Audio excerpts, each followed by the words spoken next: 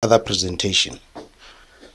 This one is another solar lamp that I'm going to demonstrate to you to show you the potential.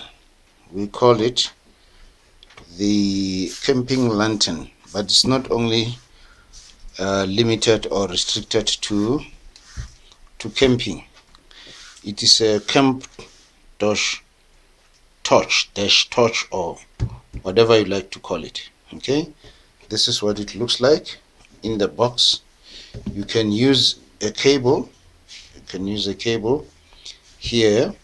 You can slot your cable here to charge it. If you don't have a cable, you can use, this is actually now charging. Can you see this red light?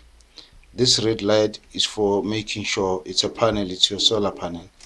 It is charging, and then it has got the rubber holder to hold it, and then you've got now this button.